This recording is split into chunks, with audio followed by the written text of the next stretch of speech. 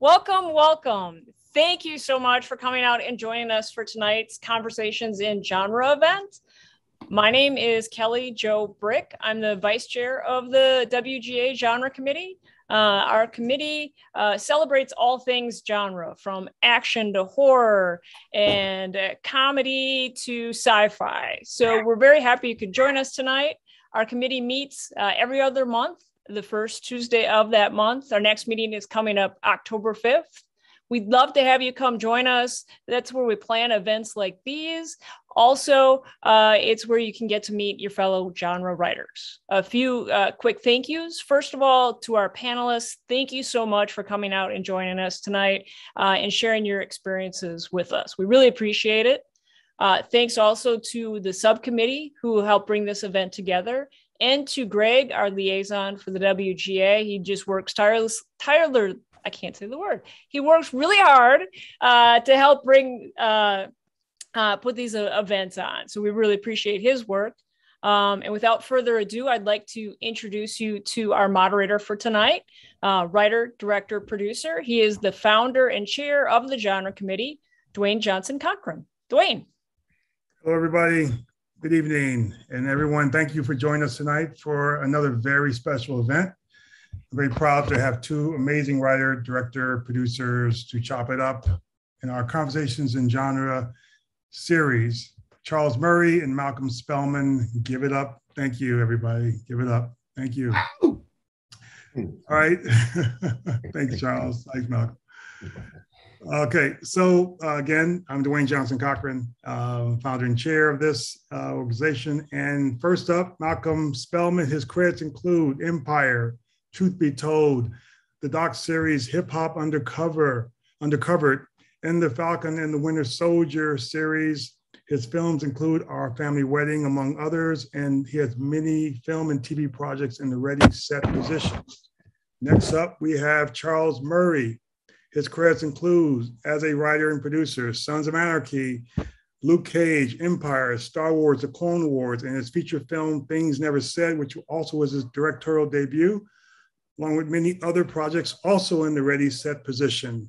So thank you two men for being here tonight. Well, thank you for having us.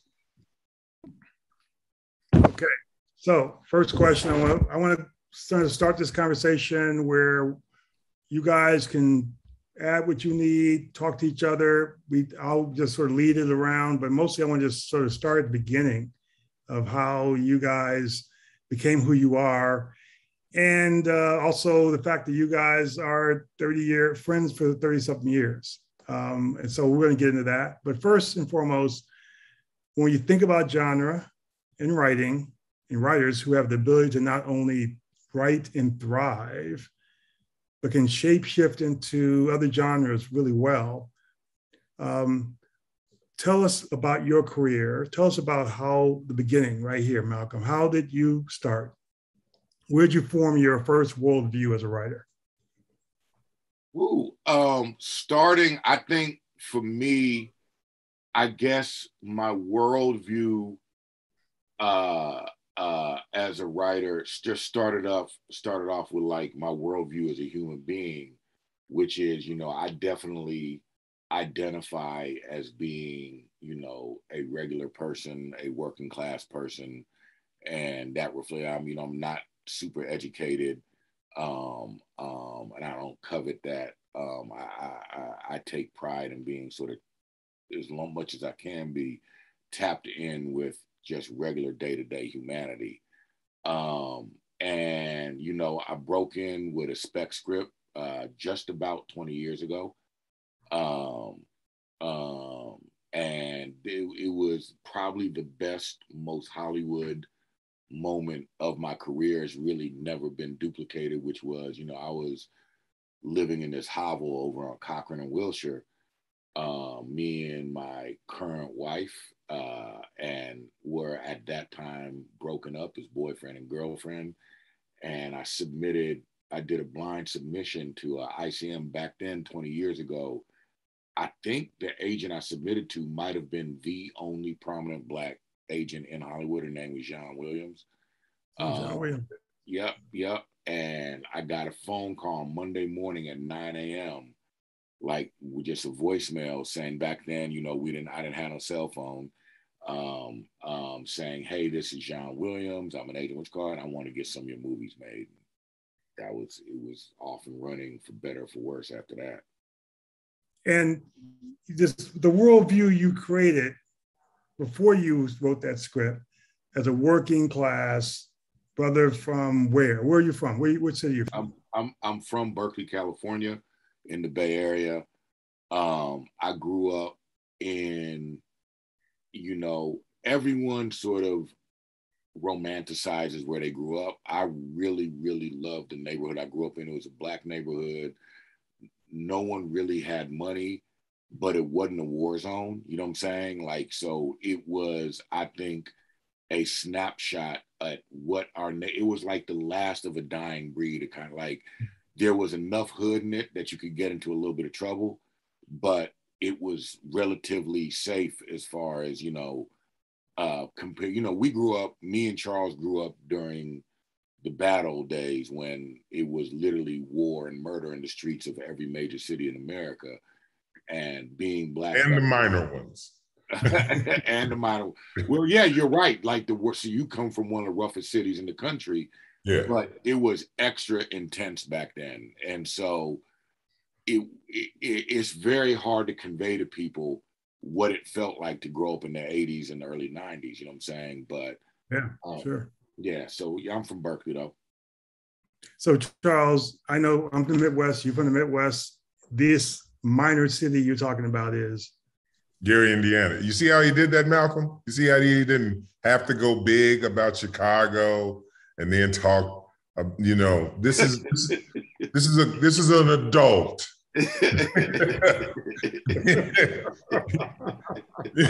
Thank you so much, Dwayne. Well, forget Chicago. Gary is Gary. And Gary is a place where people come from and people have a worldview from Gary. And you came from that locale. And yeah, what were the indelible images that you remember that form your creative vision early on? Yeah, it's funny. I was telling somebody this the other day. The first movies I remember seeing in theater, my sister and my brother took me to see The Exorcist the weekend it came out. So I was 9. Me too. A bunch of Kung Fu movies that used to play on Channel 32. Yeah. Of course, Batman with Adam West. And then again, my brother took me to see Death Race 2000, and my sister took me to see Fritz the Cat. This was all by 11 years old. Fritz the Cat. Yeah. Right. So while all of that was going on, I was a latchkey kid, so I was constantly in front of the TV. Watching everything from one of the greatest shows ever made, The Flintstones, sure, to watching the 3:30 movie, which was everything from Cooley High to Lawrence of Arabia. So I was ingesting it all. And then you had family classics on Sunday, which and then sure, you had when movies were movies, and you saw all the gangster movies at 10:30 on Sunday. But before you did that, you watched Monty Python and Benny Hill. So, your film school and your sensibility is being basically nourished by TV. Yeah, which is which kind of funny. As a grown-up, when you get into the business and they tell you to write one thing, if you're a child of television and syndicated TV, you'd never agree with that because you watch so many different things. Right. That means both of you guys, when it comes to genre, I was saying this earlier before you got on, Charles, what I could tell in your credits, you're pretty genre agnostic. You can write things based on things that you have experienced because you don't have just one vision. Your vision is wide.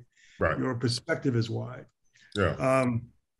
Did you ever feel, Malcolm, Charles, question both you guys, you ever feel that even though Juan Williams called you up, Malcolm, and says, I want to get your films made, she pegged you as this kind of writer?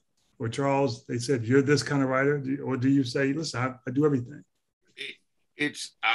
For me, I feel like if one mistake I made in my career was wanting to start off doing everything, because I didn't understand the relationship between writer, writer, rep, town, right? And so what you want to do is one thing. You want to write everything. Is writing everything the best way to get to write everything? No. I think if I had to go back and talk to my younger self, I would have said, stay in one lane longer and then branch out and build from there. Just because, my manager once, not that long ago, said basically, when you're writing, let's say there's 3 writers up for one job. It's a horror movie, right? And here's the 3 writers. We have Shelley Winters, right? She's this young, girl from wherever who has been writing these really fucking crazy and esoteric horror movies. She wrote one you've never heard of, and she's got a complete reinvention of the horror genre that'll probably never get made, but she's deeply passionate about horror, right? And then you say, we have Fred Livingston, right? He's an older, more established writer. He's written all the paint by numbers horror movies you've ever seen, not particularly inspired, but has done it a million times, right? And then we have Malcolm Spellman.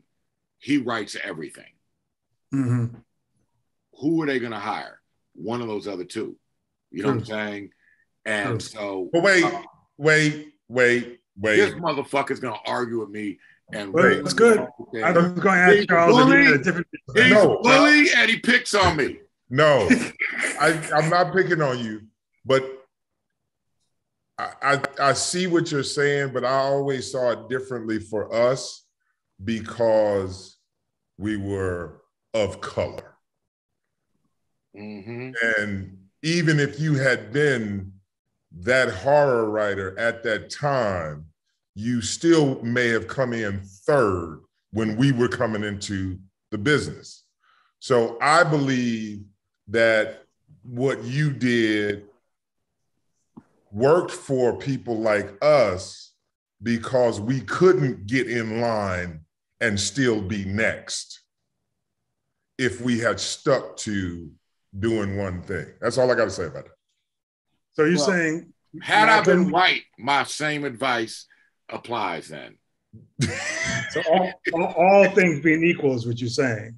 Yeah, I'm saying all things being equal, we had to keep diversifying until we could find a place that we could actually get in a proper line. That's real. Malcolm, what do you see in Charles's work that influences you or impresses you? And the same question to you, Charles, regarding Malcolm's work. It is, for me, Charles is one of the most complete filmmakers that I know, period, of any age, gender, race. And I don't think there's any dimension of what we do that he doesn't do well. Obviously, if I have to pick, like, if I was describing Charles to the town or whatever, right? Ironically, I would probably say he's a great drama writer. You know what I'm saying? He's directed, he's done Luke Cage, he's done all kinds of shit like that. But like this script I know Charles from most is a project called Phenom about this. I just watched this movie, which is great, about this basically, I don't even want to say it because someone's going to steal the idea because I got such a clean pitch for it. But it was set in the world of basketball. And it's just, a father-son story. It was dope. So, I think, in our community of, and you know this, Dwayne, in our community of Black men writing TV, you know, Charles is a foundational resource. We all, you know, he hates this. We all come to him for advice. He hates it. Know, he hates it. He does. But so I would say this. The main thing that's dope about Charles is very, very rare for anybody, which is you can talk to this motherfucker about editing, about running a room, about running a show, about writing a movie, about directing. He's literally done all of that shit, right? And then if you want to just talk about him being a writer, I wouldn't even, the bigger, fancier credits aren't even the ones that I identify him with. I really think about him as a guy who does sort of personal dramas about people. Charles, the same thing about Malcolm. Same question. Without getting into my looks, Charles. Well, you sexy. Whole other conversation. I believe having watched Malk from jump, like watching his entry, because I was around when he was that script that he's talking about. I was around, and knowing how much of a mountain we've all had to climb, his ability to, like, his writing is like off the charts good. He's amazing in that regard, but he's also, his awareness for when things take a shift, people or the business, and being able to have the foresight to go, here's something's coming up and we need to change, is remarkable. His ability to walk into a room, high or low, familiar or otherwise, and be able to almost become the center of attention, you know, and I say almost only because, you know, you heard his humble brag about how he likes to keep himself low to the ground and be of the people. He right. is capable of being of the people and then being of the classes, so to speak, with ease. And I think that the amalgamation of the two things is something that a lot of folks, is where a lot of people stumble. Mm-hmm. You know, and then on top of that, he is more than willing to kick game to people who can't see those things. You know, I think that's the one thing that I think, as we've both grown in our careers, that's the one thing, the one bond outside of our friendship that is very solidified, is that he and I are both of the mind that owned knowledge has to become shared knowledge. Yeah. And I totally respect him for that. Let's talk a little bit about some individual projects here, things I know about and things everyone else probably wants to talk about. But first, I want to talk about Phenom for a second. I read Phenom a long time ago. And how did that story originate? You can just sort of give you a one-liner on it, but how did it originate and will it ever be made?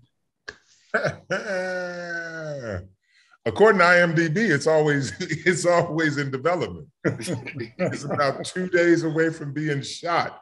But you know, IMDb also has me working on Queen Latifah's talk show, and that didn't happen. Well, you know, I came late to basketball.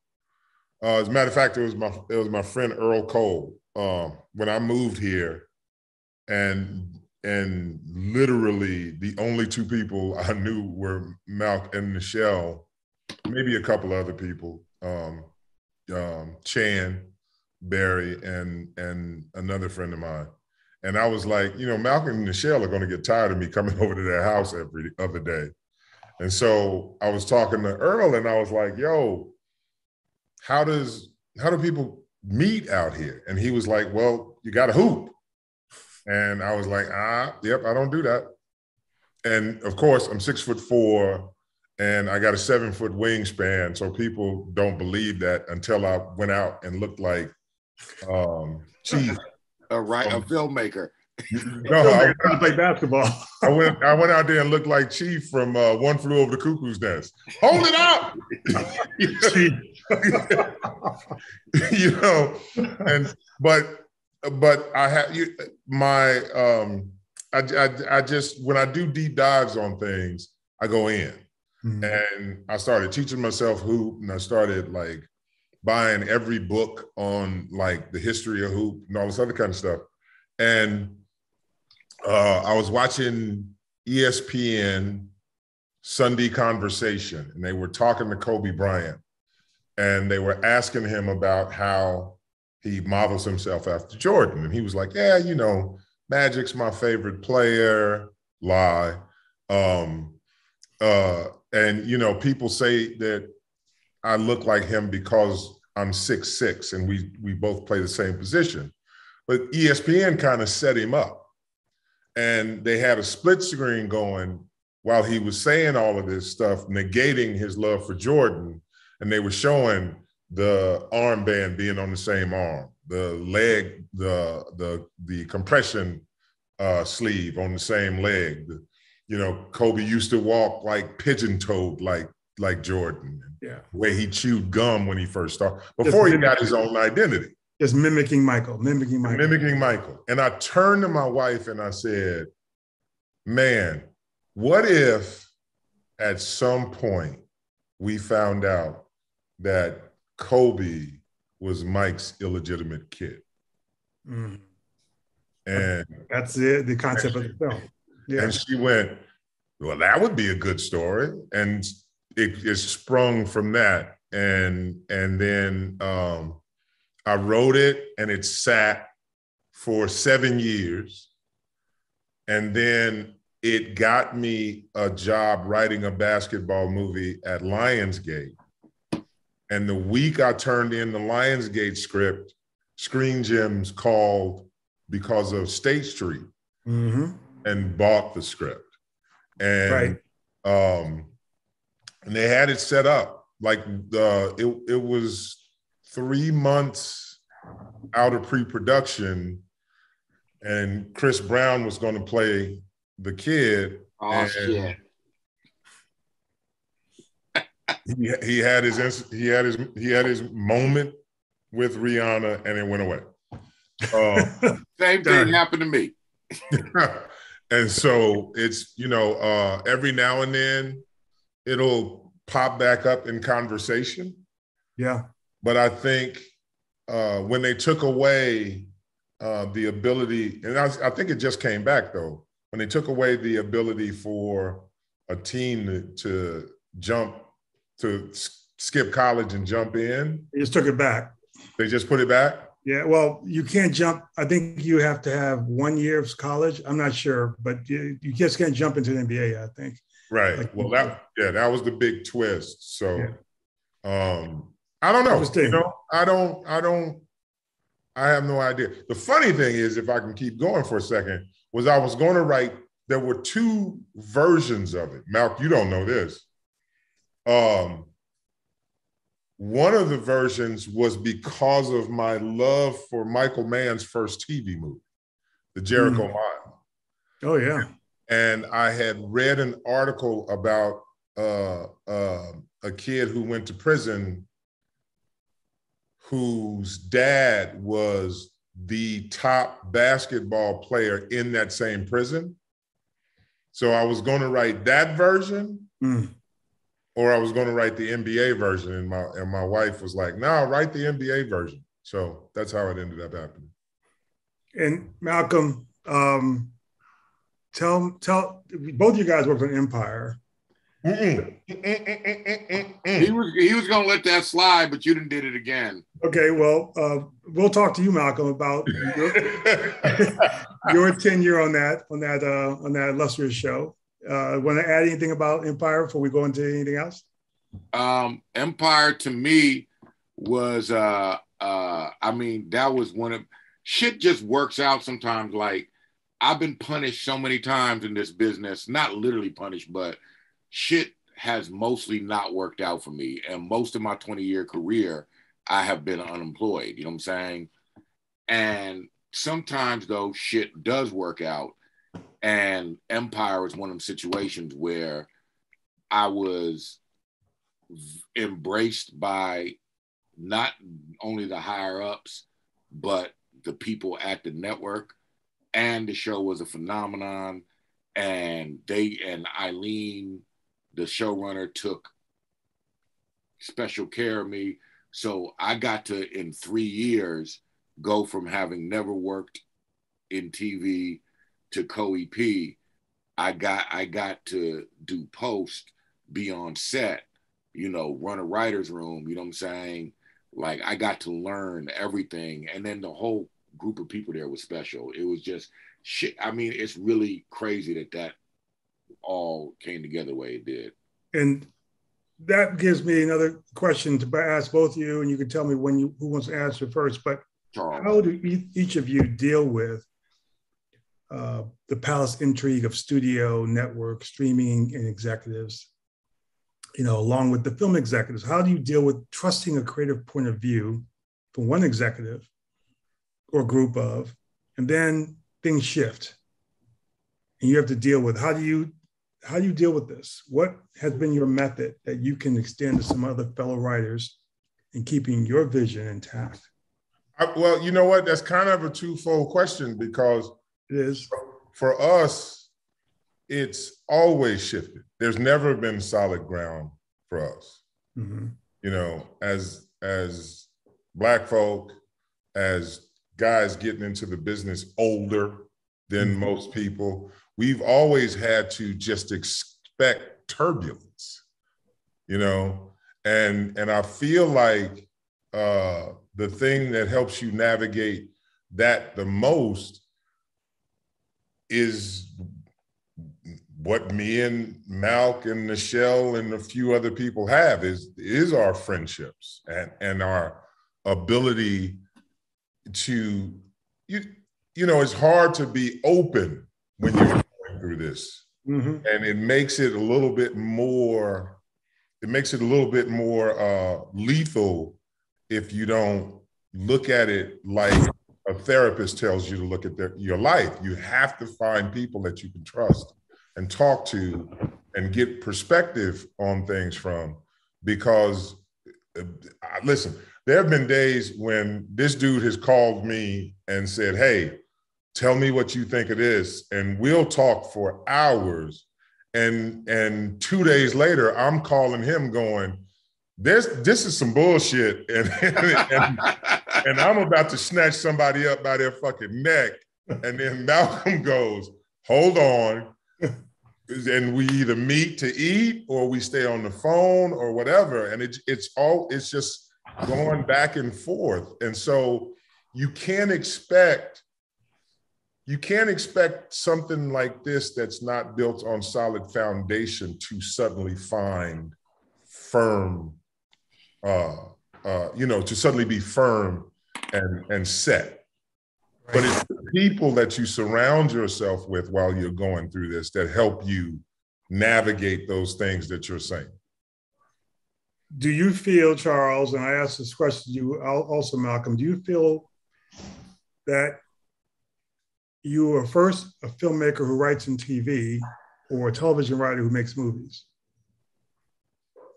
I feel like, so I was talking to Rob Bowman the other day, and Rob directed the X-Files movie, the first one.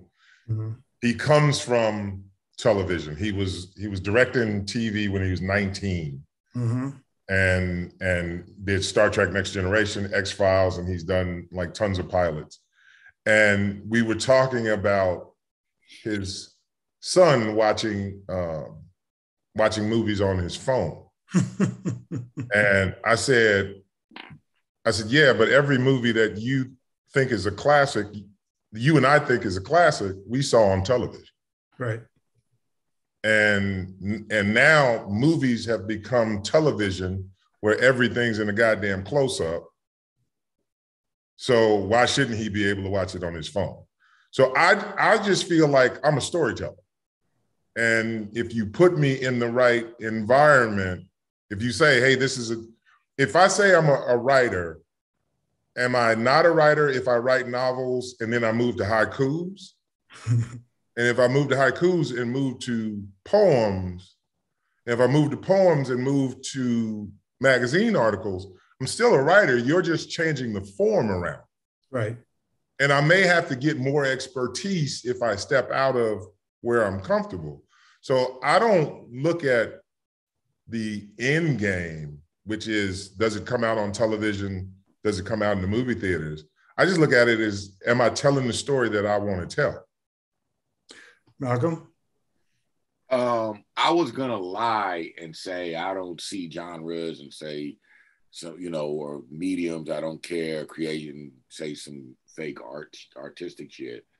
But then I realized how unpleasant the feature experience can be for a writer, at least for me. You know what I'm saying? And that is part of what drove me to TV. Is I felt like I wasn't gonna be able to engage as thoroughly as I wanted to creatively as a feature writer. Whereas in TV, you get to be a part of all the conversations, and that's usually a good thing. So though I still do both, and I love the right circumstances for writing features, you know what I'm saying? I need another voice. Like in features, for me, the standard is, it's not about my voice. I need another voice to help bull through, whether it's whether it's a director or a producer with some juice, for a feature to feel satisfying. It's terrible to me when I get in these situations where you write in a movie and there's 5 different people giving you notes on one call, and you can't snatch everybody up creatively and say, this is what my opinion, whatever, right? I don't like that. So definitely long-winded way to say, I now air towards TV. I still write movies. I'm writing one right now, but I now more often than not think about my creativity in the form of TV. And to that point, we'll talk about the Falcon and the Winter Soldier, this big deal that you are involved in, that you've done this great series on, that you are now writing a film on the same subject. Tell us all how that came about.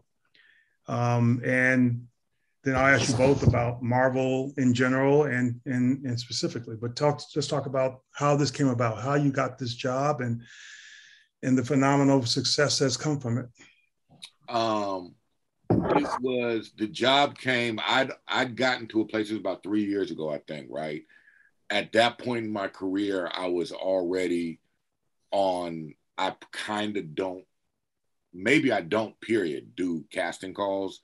So, I think I could say fairly honestly, I don't go after anything that's not a person wants to work with me. It just don't make no sense. If they can't commit to saying we'd love to work together, I'm cool. And that was a casting call.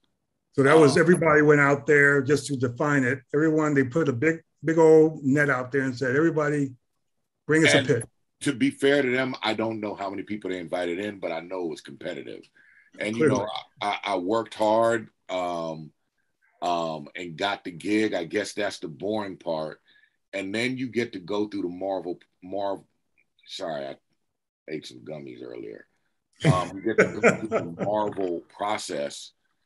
And pass them on. that shit is a whole new learning curve. I mean, it's great once you embrace it, but it's a whole new learning curve when you walk through the door. And we'd burn up too much time to talk about it, on this Zoom, because it's intricacies. So that's all. Like, I worked hard. So I worked hard for it. I think what set my pitch apart was how committed I was, how the core things I wanted to explore, they knew I was absolutely committed to them and nothing else. And I think they liked that kind of conviction. So, Charles. What, I couldn't get hired, so I got nothing to say about it. But Charles, what they talking about? You worked on Luke Cage. That was the big Marvel show. Yeah, and also, Charles, you, with the same guidelines that I think Malcolm went through with Marvel and all the things that they have in terms of their development process, you did the same thing with Star Wars and the Clone Wars. There is, I'm sure, a book, a style book, things they need. Tell us about that. I mean, that's a whole nother genre. Not genre, but subgenre. Well, you know, the reason, because I'm not a Star Wars junkie. Like, I'm a comic book junkie. I got probably 15,000, right? 15,000 comic books. Yeah, now. And this is like my third collection. I lost my first one. I had to transition my second one to help out a comrade. But I always just like keep collecting. Star Wars, I wasn't a big, huge diehard Star Wars fan. I chose Clone Wars because actually because Ahsoka looked like my daughters. And my oldest was having emotional turbulence about her race. And a lot of it had to do with the business that we're in. You know, this is the place where you make the sausages and you know what goes in the sausages, and you kind of tell your kids, don't eat the sausages, you know. So she ate a couple while I wasn't looking. And so when she threw up. Exactly. And so when I shifted her paradigm in terms of what she should watch on television, it led to the first Clone Wars movie. And then a couple of years later, I was asked if I was interested in working on it. And I said, yeah. And when I went and told the guys who were in charge of hiring why I was there, because it would continue the legacy of me telling my daughter that you get behind things that you believe in, they hired me. And instead of having a book, we had George. You know, so every year for 10 days, he and Dave Filoni would sit with us and we would craft the seasons that they were going to shoot the following year. So basically he was the walking style book. Yes. Yes. Yeah. Interesting. With Luke Cage, Marvel. With Falcon and the Winter Soldier, Marvel. Both Two different Marvels. Two different Marvels. And I want to talk to you about that. Two different Marvels. Yes. You have Marvel for Legacy Marvel. Yeah. You know, we have Marvel Television, and Malcolm works under Marvel Studios. And so that was a very defined line. Explain that to everybody here. Well, when Marvel got sold to Disney, and there was no Marvel Television. Right. And Kevin was in charge of Marvel Studios and then all the feature projects. That's Kevin Feige, right? Kevin Feige. Feige. And then once it landed at Disney, Iger was like, hey, we got to make money across all platforms. And so he wanted to implement a television division. And it happened with Feige's eye on features. Right. And so Jeff Loeb was brought in, and there was a consortium of guys who were brought in to develop television. And Jeff went to Netflix. I believe this is the story. He went to Netflix and said, we'll do 5 shows, and then at the end of the 5 shows, we'll do one group show. And Netflix said, where do we sign? And so when after they hired, a friend of mine was the VP, and he hired Cheo to run Cage, and Cheo reached out and asked me to come and be his number 2. I see. And that experience on that show, the Netflix show, tell us about that. How that Cheo's your friend, but tell us about it. It was an interesting experience, but it was an interesting experience because, you know, I've been pretty adamant and probably turned a lot of people off when I tell folks, you know, when white folk decide what a Black show is, it's a fine line between it not being a Black show, because we have to, I don't know what word or what phrase you want to use, we have to shape it to a degree where it's understood by them. So when we go, hey, this should be in the show, this should be in the show, if they don't get it, they're ready to push back. It's a Black show in a Marvel universe. But here's the thing, the Marvel universe should be everything, right? That's true. But when you don't have everyone in these pilot seats, then it becomes a Black show in the Marvel universe. You see what I'm saying? Absolutely. So what we tried to do, what we did, I think we succeeded in many ways, was to show that this universe, this Harlem, this man who, you know what I love about Luke Cage is that nobody stops to realize that it's the Captain America story. That's right, the same story.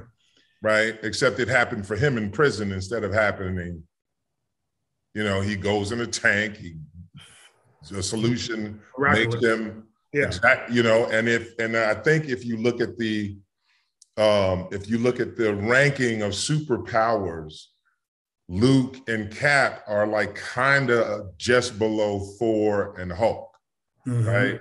So when Cheo went and pitched, he pitched,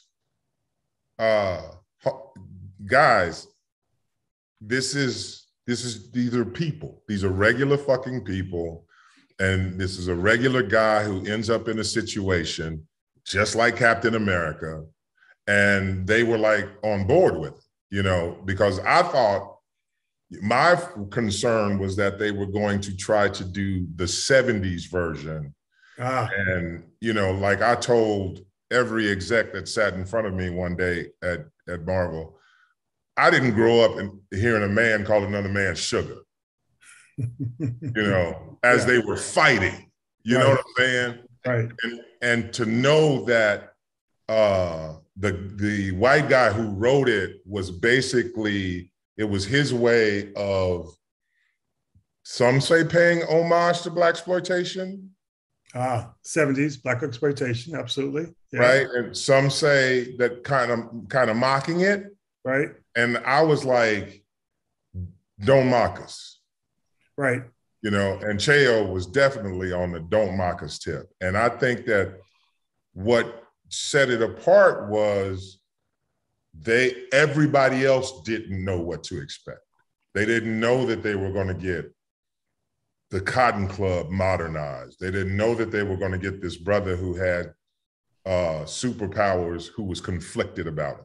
Right. They didn't know it was going to be at the cost of love for him and all, you know.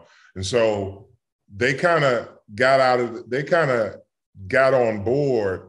They got more than they bargained for, though. Yeah, they got more than they bargained for, but they only got more than they bargained for when they kept thinking that, wait, but isn't this how a Black person should be? And, you know, and we kind of kept pushing back and saying, no, you don't know it. If you don't know it, try to understand it. If you can't understand it, know that we've been there doing it longer, and you got to trust us on certain things.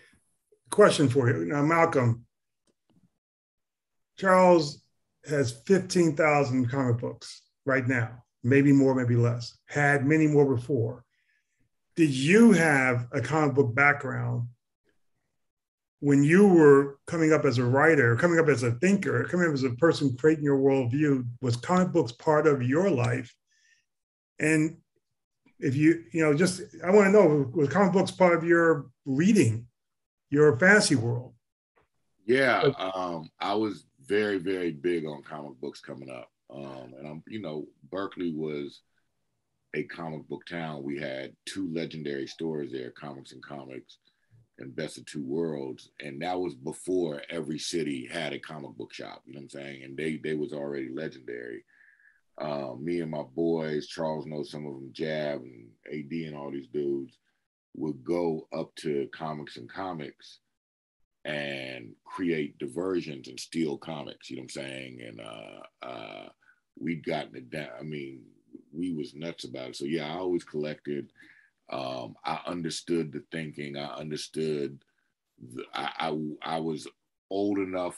I was young enough to be passionate, and I was old enough to be able to see and understand as the Marvel universe was figuring itself out and really coming up with that that true mastery of a shared universe.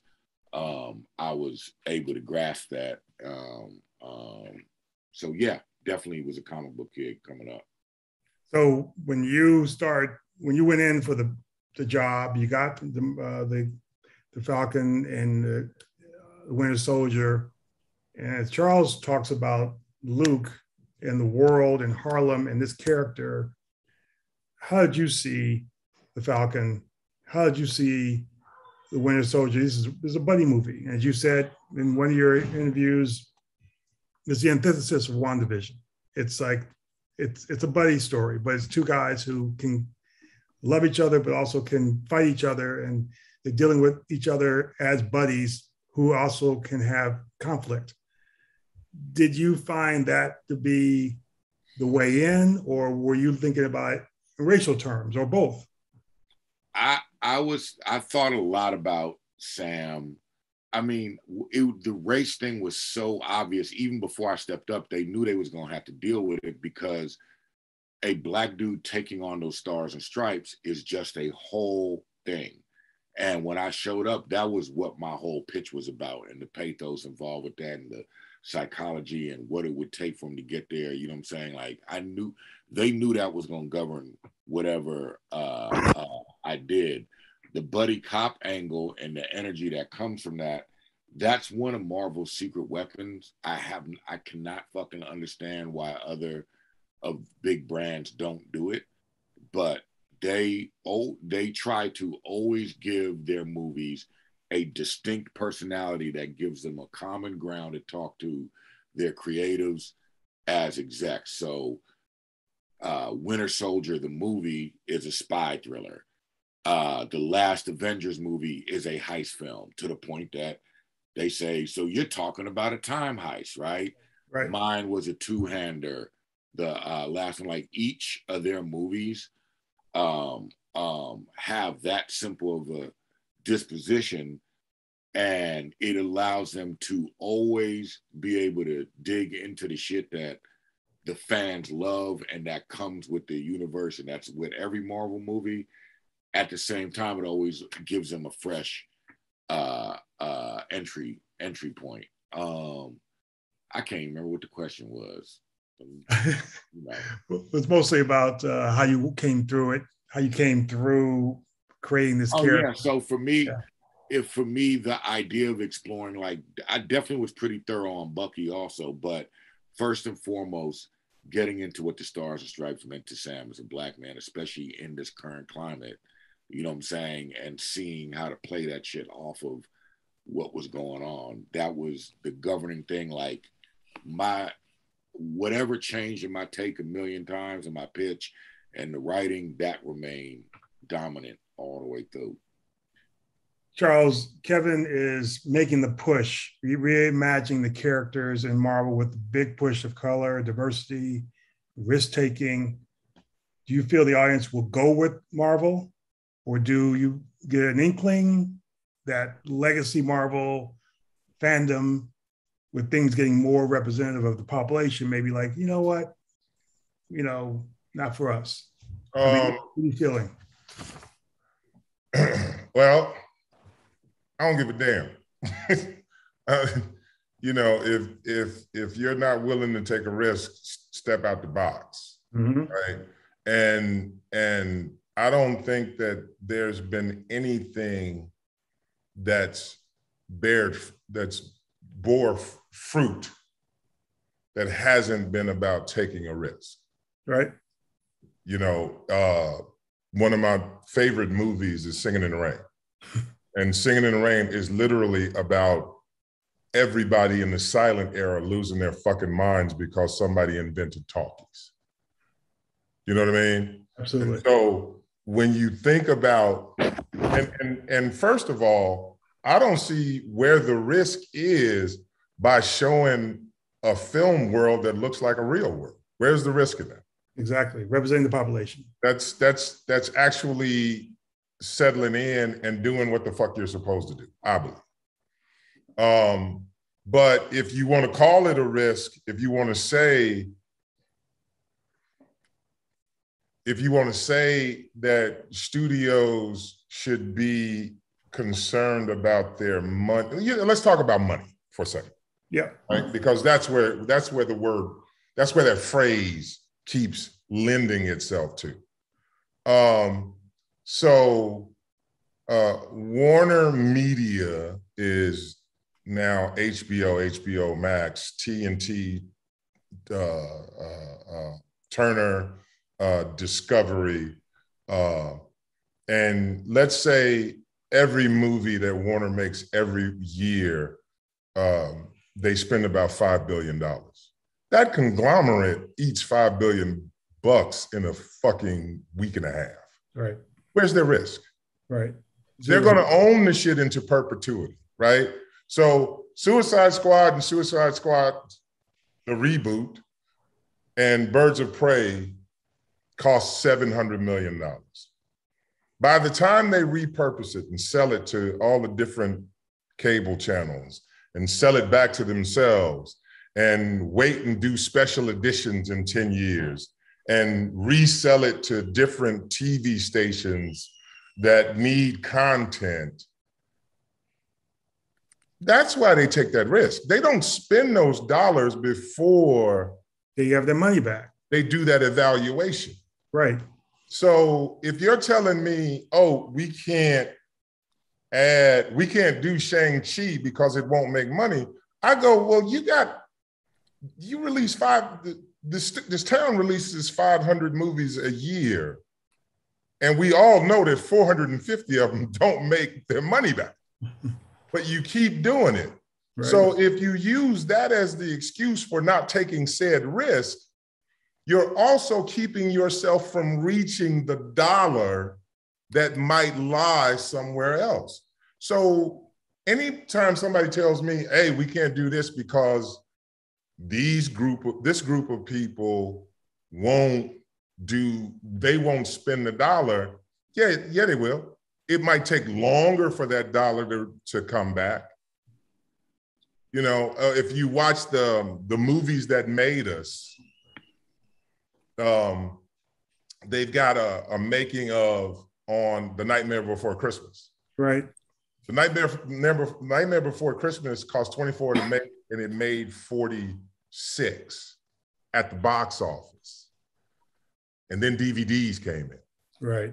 And then merchandising came in. All that ancillary market. All that ancillary money has made The Nightmare Before Christmas one of the most profitable movies for Disney. So where they keep trying to sucker us is the front page to the 5th page of Variety and Hollywood Reporter and 3 scrolls on Deadline. Oh, poor us, we're not making movies, so we can't make movies to reflect y'all. And yet, when you look back and say, well, the Joy Luck Club made money. I don't know why it took so long to make Crazy Rich Asians, which made money, except for the powers that be don't look like any of those people. Right. And that's what it comes down to. Yeah. So when risk taking is a code for, I just don't want to get out of my bed and go into and jump in a cold pool first thing in the morning. I got two things I want to bring up here. This is about a phenomenal sort of progress both of you have made. Malcolm, you have 51st. Your company has an overall 51 overall deal at HBO right now with your spouse. Very proud of that. I want to talk about that. And Charles, the Red Book deal. I want to talk about Red Box deal. I want to talk about that. These are two really amazing developments in both your careers. Malcolm, let's talk about 51. We've been working as a company for 3 years, and 2 years ago, or not quite 2 years ago, but almost 2 years ago, we did the deal with HBO, which allowed us to bring on people to help us work and run the company and manage the projects. And your wife again is Nichelle Trimble. Nichelle Trimble. And you know, it's been a journey.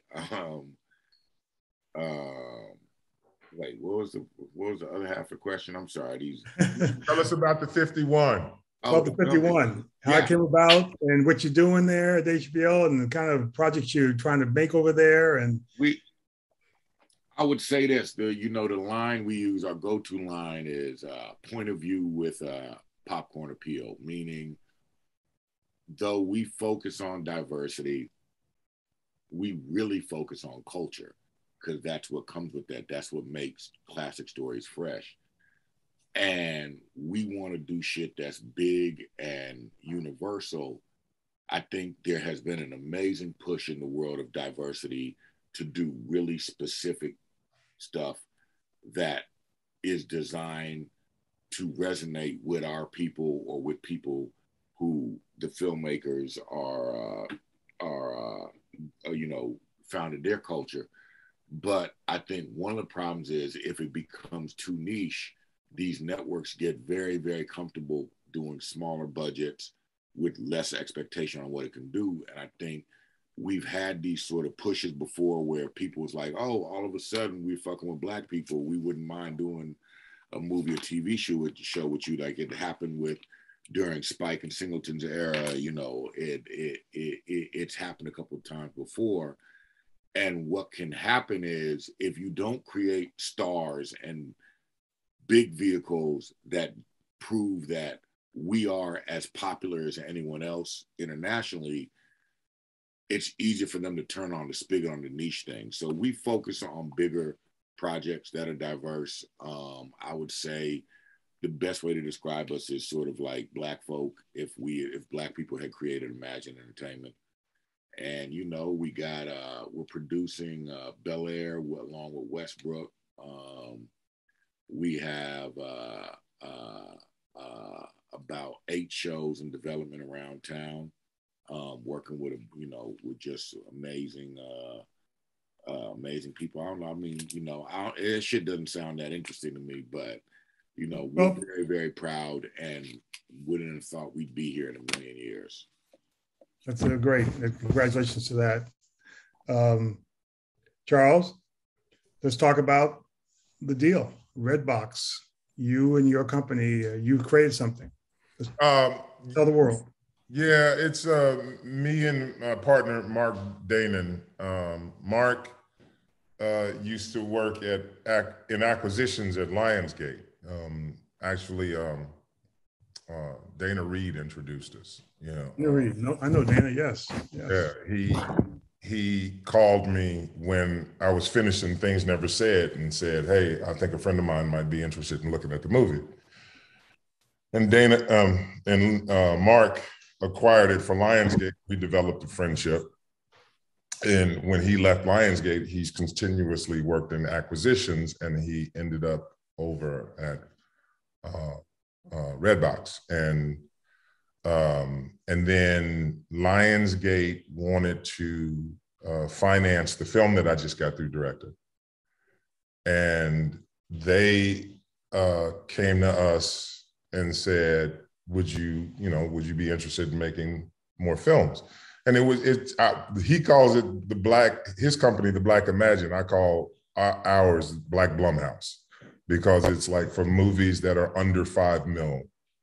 And if you think about it, the movies that Jason, like the first Purge, he said cost 2.8, and Sinister was 2.5, and Insidious was 1. There's a lot of room there to actually truly be independent. And since I was a kid, I've always just wanted to be independent. Are you looking for, you're talking to a bunch of genre writers here. You're looking for various genres, or what type of genre are you looking for? Right now, because of what works for them in terms of what they distribute / put out in their kiosks, we are focusing on action, thriller, and suspense. And so, something that could be made low to the ground and not cost a lot. I get a script that by page 10, I'm saying, this is going to cost like $40 million. And then they go, yeah, but if you, and it's like, no, not if you. It has to be written with that in mind.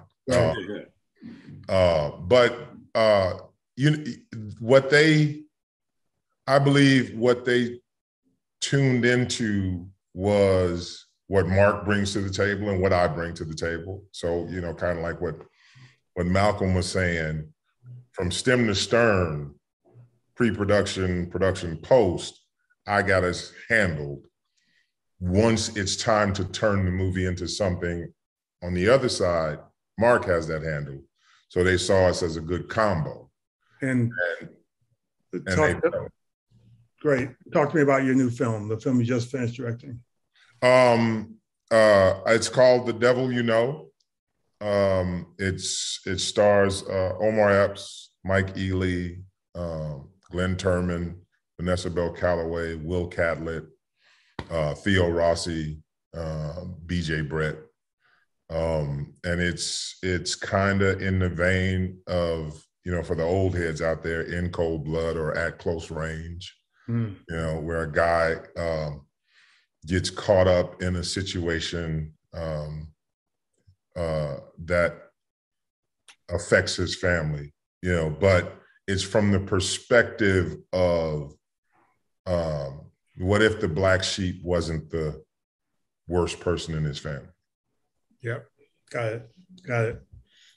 You're proud of the film. You're proud of your work on this film. You know what? I got this whole. It's not Buddhist, but I'm. It's the thing that everybody understands. It's blue collar is what it is. I bring my father's work ethic to how I work. I don't go high, I don't go low, because the work still needs to be done. Got it.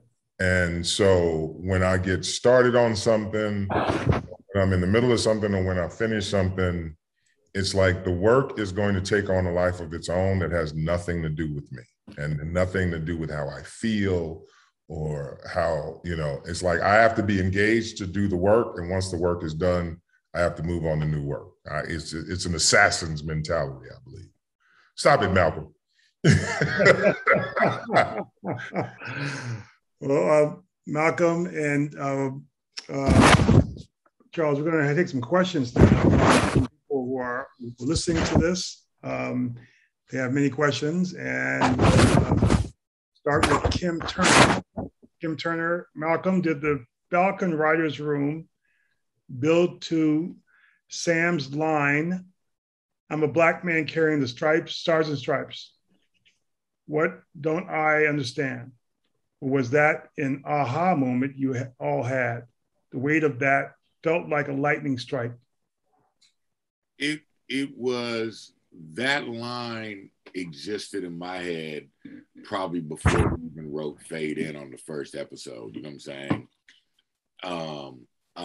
Because I'd already known that, you know, I wanted Isaiah in there, and I wanted him to embody Sam's doubts about taking on that shield. And we wanted, the whole room all agreed, including Marvel, we wanted Isaiah to be right. And like everything he presents Sam with about why he should not, you know, take on that mantle, he's right. And so if Sam does take on the mantle, it's got to be in the face of that. So we knew, you know what I'm saying, that it was building towards that moment the entire, I mean, damn near from when I pitched it, and definitely from when we started breaking the season. Right. Okay, next question. Some people say that the current opening of doors is just like Black exploitation, in which white people will find a way to make all the money and the doors will close just as quickly as they did Black exploitation. Do you believe this is true? And if so, how can we prevent it? Ownership. I mean, as long as you're spending what someone else, you know, when we first got into the business, we used to, as a group, you know, not to make us a monolith, but we used to say, we're spending all of our money, you should give us projects. But then when you would look at certain pockets, you'd see people raising their own funds. You'd see people using the platform of the first film or project that they made to have their own money and start pipelining their works through those funds. You win, you lose, right? You invest, you take risks, and sometimes it works, sometimes it doesn't. But this business is the only business that creative, as far as my studies have shown, this is the only business where until Tyler Perry, we did not have true ownership. Not like we didn't have a Barry Gordy. We don't have a Barry Gordy. We don't have someone who is in the center that teaches all of the people who come after him, the Cash Money millionaires, the Master P's. All of those cats come to fruition, come into existence because of the legacy of Barry Gordy and the Clarence Avons and the Dick Griffiths. And we don't have that in a way in this business where our mindset switches to just owning our own shit. When the two things about the two movies that I made independently, when I did my distribution deals, the first one comes back to me in probably the next 6 years. The second one comes back to me in 8. The first one, I'm going to switch ownership to my oldest. The second one, I'm going to switch ownership to my youngest daughter. That's a good idea. They will own them. They will own the actual copyright and the underlying materials. And so, you know, like the same way they talk about 360 deals in music and how a lot of people who know the insides of the music business tell you to stay away from them and to own your publishing. And you think about it, music is always talked about owning. And every time we've seen a Cadillac Records or some shit like that, by the end of the movie, the broke cat, who is usually a black man, black woman, or otherwise, is sitting there going, you own my music. What is that telling you? Exploitation. That's the true exploitation. You know, and I know a lot of people will sit around and say, yeah, but I can't make Avengers. You know, I don't have the money to make Avengers. Yeah, but make what you can. I have a question for you, Charles. This is to you. You're writing Sammy Davis. Yep. And you wrote Oscar Micheaux. which is a Yep. man who was, as you just talked about, a man who owned his own material until his own everything until he didn't, until he got pushed out. He got overtaken by. And was not celebrated until the late 70s. Exactly. So they killed that narrative completely.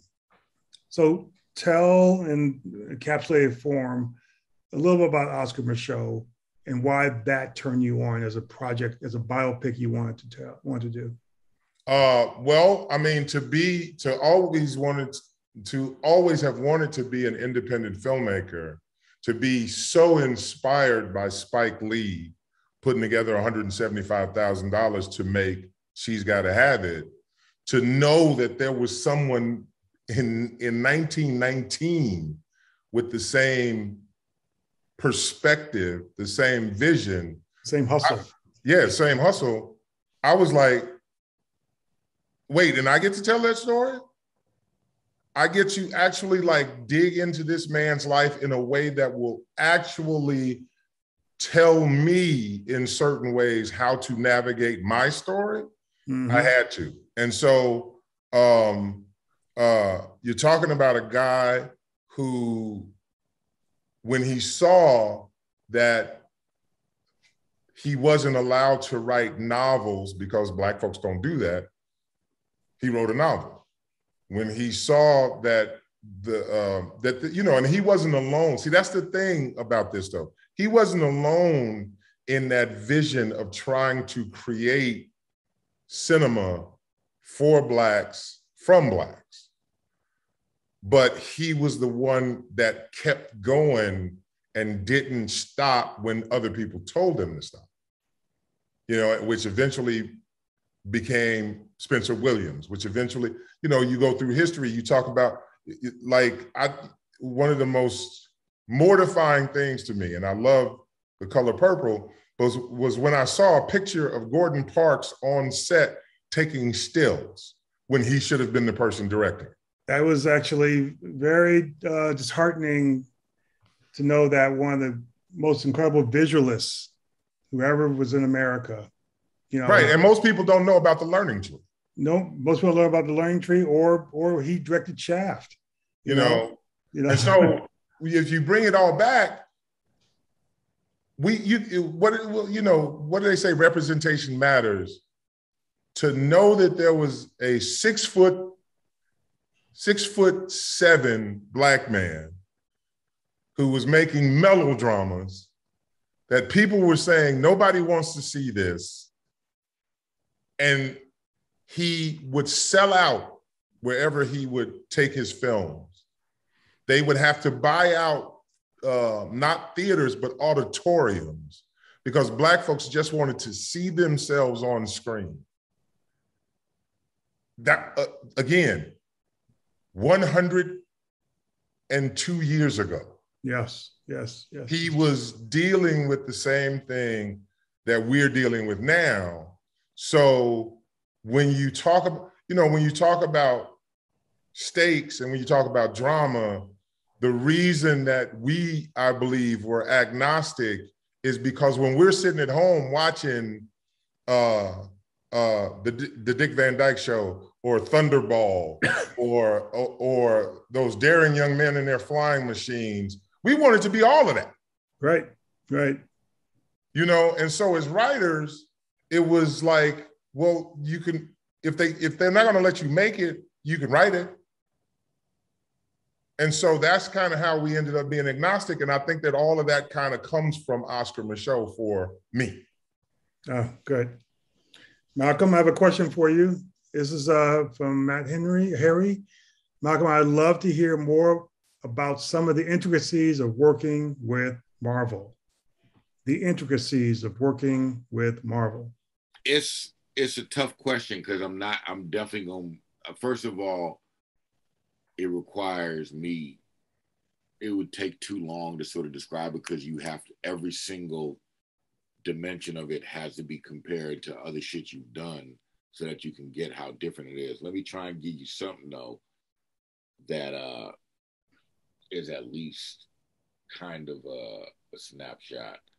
Like I'd say one of the things that's like, there's a perception of Marvel that they bring you in there and they tell you what to write, and they control, and they don't do that at all. Now they're gonna be there and having opinions on every fucking word you write, and they're gonna pitch shit to you, but you are a writer at Marvel just like anywhere else, and they need to see your ideas so that they can riff off of them. So I think that's one of the things that has been greatly exaggerated about the place. Like, they don't fuck around for sure. They're gonna be in your mix. You know what I'm saying? There is things they're gonna do their way, but they're not holding the cameras for the directors, and they're not typing on the keyboard for the writers at all.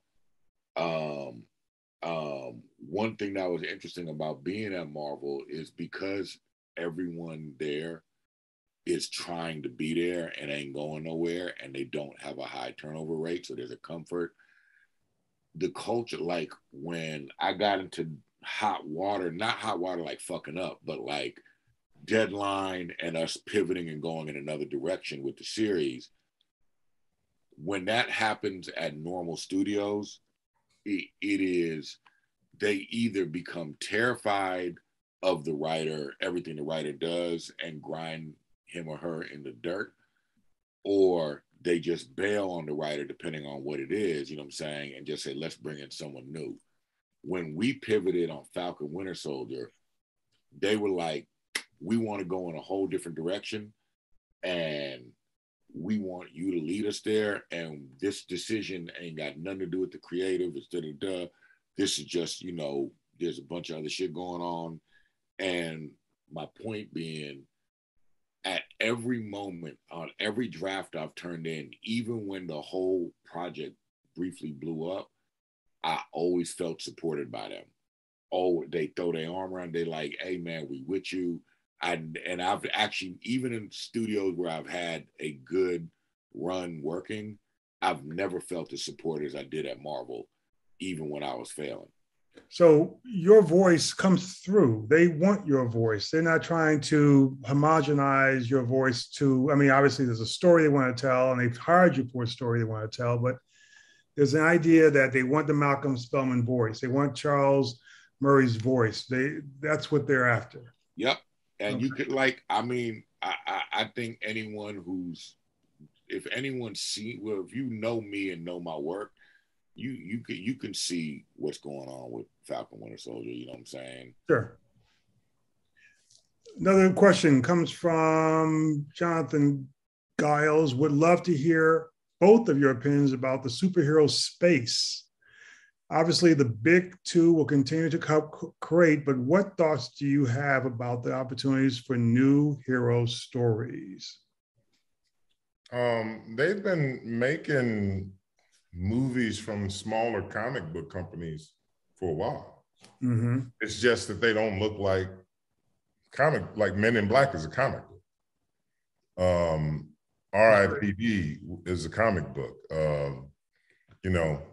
Walking Dead is a comic book. So I think that they keep their eyes open on indie books that pick up steam, you know. So the space is open. Yeah. Look, just good stories. As television's evolved over the last few years with newer and different voices, what shows that are on now or in productions have you two excited? I want to see the Sopranos spinoff real bad. You mean the movie? The movie coming up, or is it a spinoff? There's one, whichever's coming up. The movie's coming up, yeah. And the spinoff. I need some great crime, and my little dirty. What do you call it? Not dirty. My guilty pleasure. My dirty little sexy guilty pleasure is Longmire. Not Longmire. Fuck, I've been watching. I'm fucked up right now. Gummies. Yellowstone. Really? It's just so fucking soapy. It's, like I'm in season 2. It's so soapy. I'm loving it. You know what I'm saying? Yes. It's a blast. So I can go on and on. I try to consume a lot of TV and movies. It just keeps you relevant and fresh and motivated. I enjoyed Hacks. I watched Dave. I'm about to list all this shit. Y'all know what it is. I'm about to turn on the lights. Charles, tell us what gets you excited right now on TV right now. What movies get you excited right now? I try to stay away from it because I feel like at a certain point you do too much of it, you start regurgitating. Interesting. I find myself watching a lot of old stuff, basically to see how it came in and took shape. But yeah, the Criterion Channel. Yep. I watch a lot of foreign stuff. I just feel like if I get off of my computer and then walk into my TV room and turn on any of the channels that are going right now and then watch it until I go to bed and then get up and start writing and then, wash, rinse, and repeat, that I'm wash, rinsing, and repeating. So, are you a fan of the French New Wave? You're a fan of the old German films? You're a fan of the... I'm a fan of all of it. But like a couple of days ago, actually, there's a movie by Fritz Lang called The Testament of Dr. Mabuse. Yes. That was made in 1933. And when he made it, he invested Nazi doctrine into it. But if you watch it right now, you would literally think that it was inspired by like Charlottesville and the riot and the protests and shit like that. But he put Nazi doctrine into it, and then he got a call from Joseph Goebbels, and Goebbels ostensibly said, "Hey, we hear your movie's great, and I want to talk to you about becoming the minister of film." And Fritz Lang said he got off the phone and he went to the nearest train station and went to Paris and did not come back for 40 years. So I like digging stuff like that up because storytelling depends on two things. The storytellers eventually opening themselves up to worlds that they don't understand, and people dying. True. Because that's why, I'm going to be 80 years old and some 25-year-old is going to watch some movie and going to go, that's fucking fantastic. And then my 80-year-old ass is going to go, that's scenes from this movie and that scenes from this. So I need to die for these people to, appreciate what's coming up. Right. It was part of my problem with Tarantino. I had seen everything that he had seen. That's true. I've seen everything he's seen, and he has the megaphone right now. He can regurgitate it up, and great for him. But he, even though we're like in the same age group, he caught a generation that hadn't seen that stuff like we had. Right. Exactly. So I just let me watch something old that's got nothing to do with my job, so to speak. I have one question for both of you guys. All things can't be perfect, but does great writing trump everything, or does politics play into things moving forward? Great writing is politics. And I don't know. I mean, my politics, social acumen fucking matters. It is that you're dealing with in this industry, forget what your opinion is of the product that these people put out or that we put out.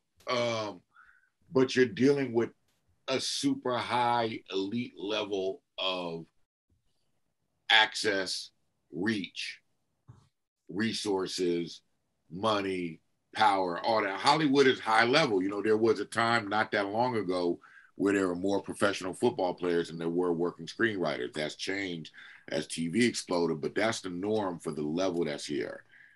Being a great writer should be the goal of everyone, but being a physical specimen ain't gonna get you all the way through the NFL. You know what I'm saying?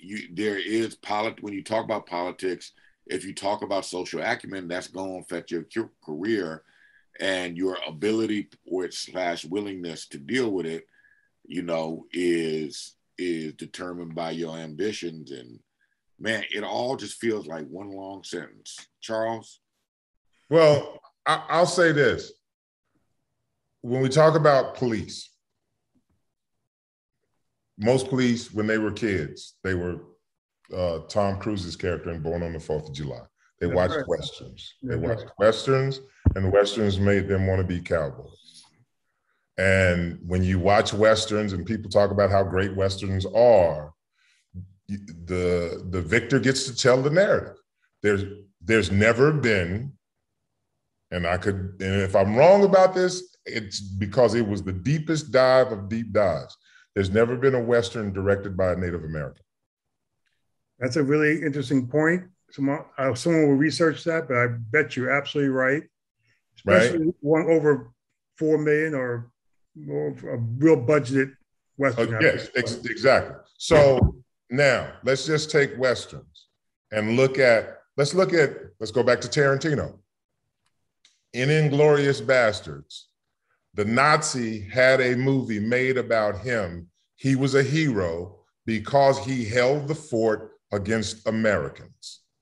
When we see that in Tarantino's films, because it is something that we are against, Nazism, we understand the politics of it. But we don't stop to think about the politics of Westerns. That's right, yeah. But it is still politic because those Westerns were taming the savages. The cops who watched them when they were kids grew up to be cops who tamed the savages. If that ain't politics, I don't know what is. That's true. Malcolm was talking about something completely different. I think he was talking about the politics of navigating this business. That's, to me, a whole different thing. But when we are able to look at marketing, when we're able to look at the business of creation, and that television was created mostly to keep advertisement alive, just like radio, again, that's politics. That's actually well put and nicely said, Charles. I think we have down to our last couple of minutes. Anything you two want to talk about together, collectively, or want to ask anybody about anything, please throw it out there. I'd like to hear your opinions. Okay, so I'm going to come back to what I hope people understand. We spend a lot of time looking up.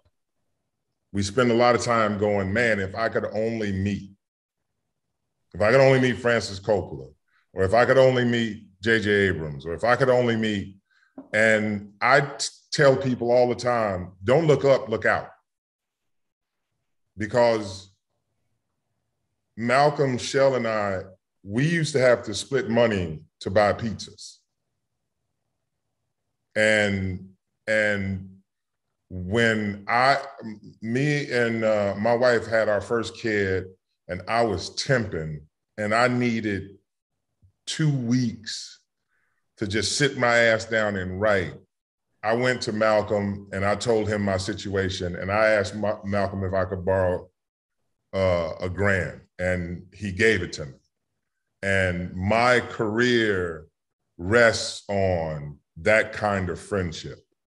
This is a hard business to navigate. Sure, all businesses are hard, but this business is more transient than most businesses. And if you can find people who can become a part of a collective, who can become true friends, like I feel this man is, I feel this is one of my dearest friends, not in the business, friend. And he and his wife have been there for me for years. And the people that have been there for me and the people that I've been there for, that's how we navigate this goddamn thing. That's real walkie-talkie. Well said. And that's a wonderful way to go out. Friendship really, to me, elevates this business. People hire each other because they're friends. People call each other back because they're friends.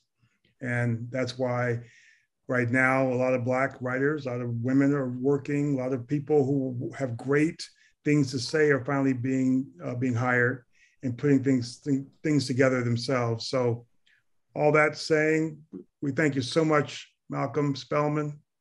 We thank you, Charles Murray, for being here today to really tell us from your heart exactly how things came together. And we'll do it again anytime soon. Thank you for having us.